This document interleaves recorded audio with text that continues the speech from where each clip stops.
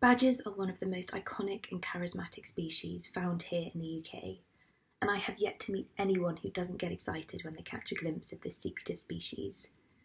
And yet they have been suffering unnecessarily at the hands of humans.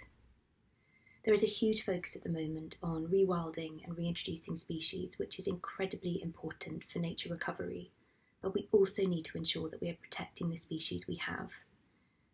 As one of the most nature-depleted countries in the world, culling one of our most iconic mammals makes absolutely no sense and can harmfully disrupt our natural ecosystems, knocking things out of balance. We can't keep on removing nature when we feel like it's in the way. There'll be nothing left. Over the years the badger cull has been in effect, there has been no evidence that demonstrates that bovine TB has reduced in the cull areas and can in fact have negative impacts. It has been futile and cruel blood loss. We need to turn to ourselves and the changes or solutions that we can find rather than destroying thousands of innocent lives, over 100,000 to date.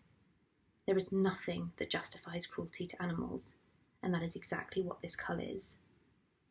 Vaccination programs have real potential to help, so let's stand up for badgers and invest in saving lives rather than paying to destroy them.